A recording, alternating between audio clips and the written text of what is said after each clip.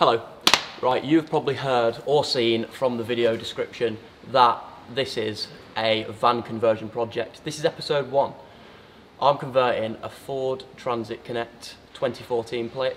So, let's check the van out.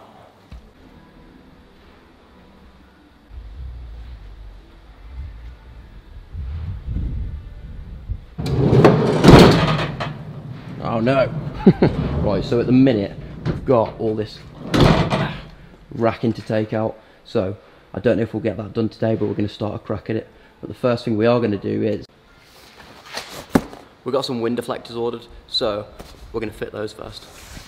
They basically just run the lip of that there, and I'm basically going to use that as the main device of ventilation for the van.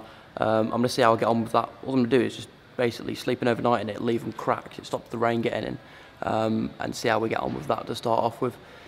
If it becomes a problem, I'll get a roof fan fitted, and that'll either suck or blow air. I'm going to start staring at that rather than at the screen on the side, because that's rude.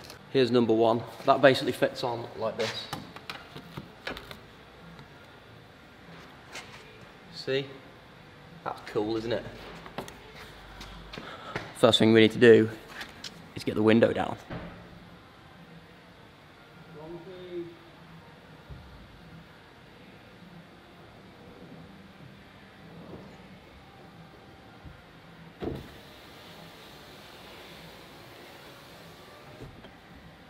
Hi. Oh, right, let's get these wind deflectors on. So, I had these before, I've fitted them before on my, I used to have a Fiesta, so I fitted them on those. I know, what a boy racer, right? So, that can't really be any different, so I'm just gonna see how it goes. You can sometimes crack them and like snap them if you're like trying to fit them in dodgy, so I'm just going to make sure they all line up first before I take like these little, got like little self-adhesive sticks on, like stickers, that like put it in place, and then afterwards you put like these little clips in up underneath that just stay there and keep it rigid. That's supposed to go in like that, and then oh, it's going to be easy. Easy peasy lemon peeled off.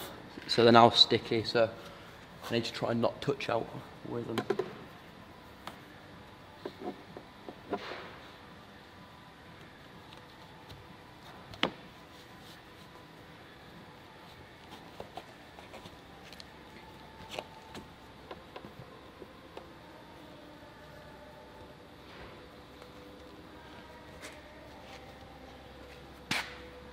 Would you look at that? Well snazzy. Now you've got, there's a wing mirror there. Now you've got like these little snazzy bits that you tuck up underneath just to like keep it in super hyper place when you're doing massive speeds on the motorway. It gives you instructions, but we don't need these. There we are. It's like these little things. And they just fit between, like, wait a minute, was I supposed to put these in? No, I thought I was supposed to put them first then. They basically just like clip up the back of them. It's fairly self-explanatory if you read the instructions. If you want to see the instructions, I'm going to put them on screen now. I'm not technical enough to know how to do it, so there you go.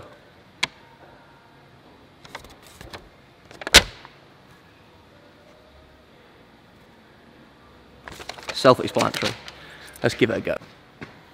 I had to go and get a screwdriver. These just, basically need a screwdriver through this just to prod them up.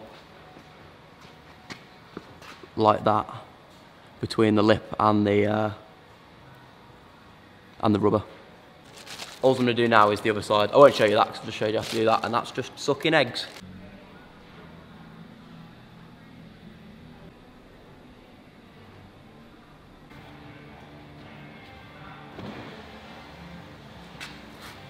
So all I've done the other side is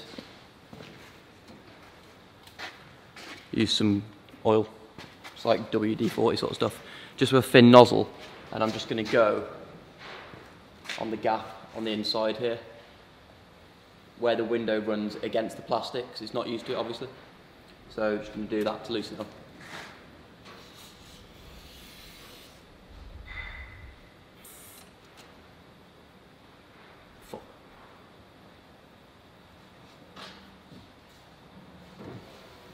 Oh man.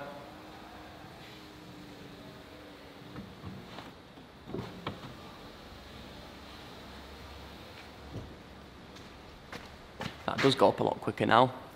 The only thing is I lost the nozzle down my door wing. Job number 2. I've got a new seat to put in it because, well, I wanted an armrest for those distant journeys to farer lands. Also, you can go up and down. And I wanted that rather than the standard seat. Let's put it in. I was saying then it's just got the added armrest and you can go up and down. As you can see here with the seat we've got her in there already, you can't go up and down and it's got no armrest, so we want that really. But we've got a tray on this one, so we're going to use this tray and put it on there. I've already checked it out and it clips on with this little clip here, and there's one at the back there. So I'm just going to take that off now and put it onto the other one, and then we'll put the seat in. Sweet. Right, let's get this out. All it is 2 little like crocodile clips. There we go. That's one out. And that's the second one out. So that should just pull out now. Let's have a go. I've just tried, and because it's wedged between that, we're going to have to wait until I've taken the seat out and then do it. All it is a torque setting. Don't know what size. And there's just 4 bolts, one down here, basically one on each corner of the seat. So I'm going to whip those out now and then whip the seat out.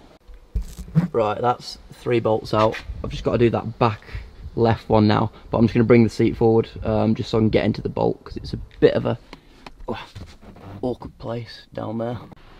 That's all 4 bolts out. There's just one more thing to do, which is like as an electrical, I think it's to do with like the seat belt sensor. It's like this part here, so I've just got to take that out now and then I'll refit it on there. So I'm going to move this out the way and let's get this one out.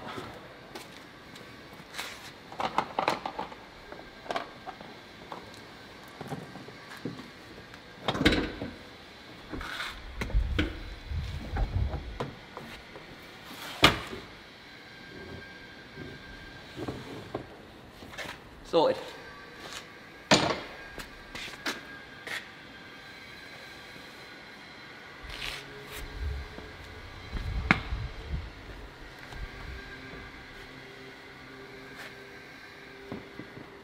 That's out, we're just gonna take that side thing off, bit of brush out, and put this on the new seat. Let's now get this one back in.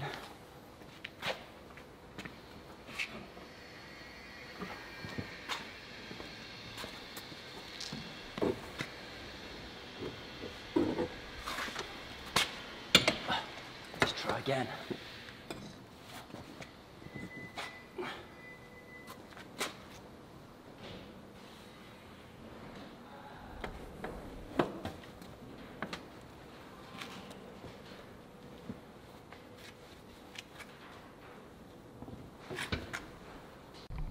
The armrest's just going to be like a lifesaver on long journeys, just because like, you're there, you got your arm on it, you just straight onto the, you don't even have to move, which makes life easy. I'll show you what it looks like now with the wind deflectors on as well. Deflectors, the deflectors. So there's your cockpit, you're cool, you got your armrest, and straight on the shifter there. Then you can just see your wind deflectors on the inside here. To that side as well. Just brings it all in a little bit. It's quite a big cab, so just brings it all in. I'm going to put a wind deflector as well. Wind deflector, I just said that. I'm going to put a sun strip up there as well, just to bring it all in a bit more. But yeah, feels good so far. Let's have a kick about in the back then and see if we can get the bulkhead gone. as well as well, before we get the bulkhead out, we've got to get rid of all the like tool storage in the back. I'll show you that now. Come on, let's have a look. This is the side door. So as you can see in there, you've got all this tool storage. It's like big shelving, racks and that sort of thing. And that's all just got to be dragged out. So basically, all this stuff's got to come out. I don't know where to start, but let's have a look. I've just figured it out. There's like a little clip either side here. You just have to like pop them in, and then you can bring these fully out.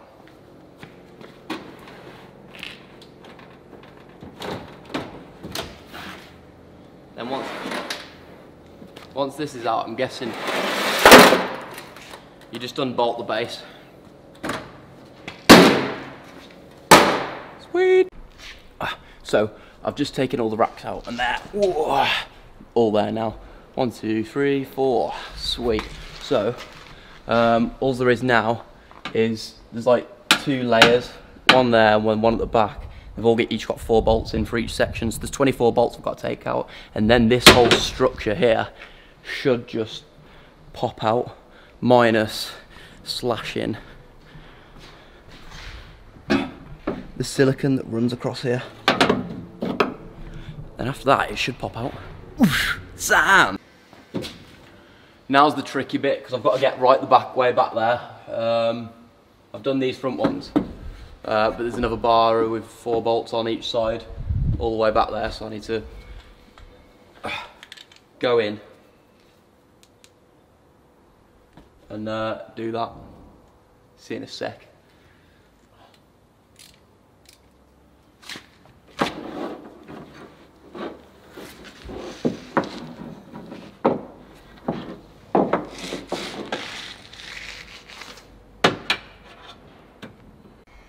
So that is that finally out. So how we're looking now. Happy days. I've just figured it out as well. So as you're looking now about it. I'm just going to take this bulkhead out now, which just seems to be screws, well, bolts going all the way up and around. I've just taken all the bolts out the bulkhead. These were fine, this side.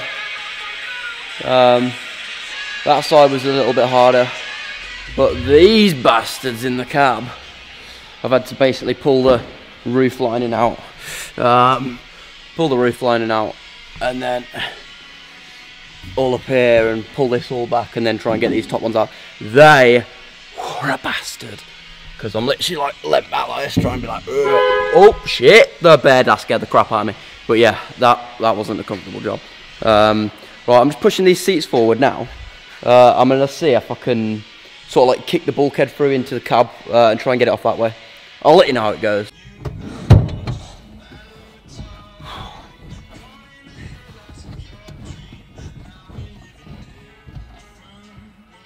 Let's see if we can do this. Down. Back of the bulkhead. I don't know if, oh wait, this won't work. This totally won't work. So all those, yeah, this really isn't gonna work. I need to kick it from that side. That's not gonna work either. How do I get this bastard out? Right, I've realised that the bulkhead is there's basically another couple more bolts under this wood panel here, so the flooring. So now I've got to take the flooring out. I've taken the relevant bolts out, so I'm hoping that this should pop up, this panel now.